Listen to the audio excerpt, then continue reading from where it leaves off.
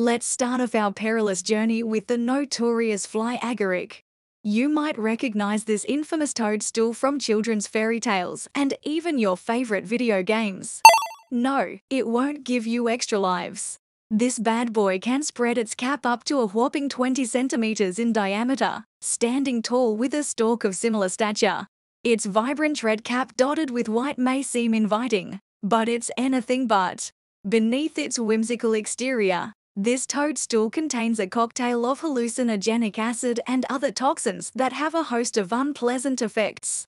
Think vomiting, nausea, diarrhea. And for some, these symptoms can escalate to a far graver outcome: death.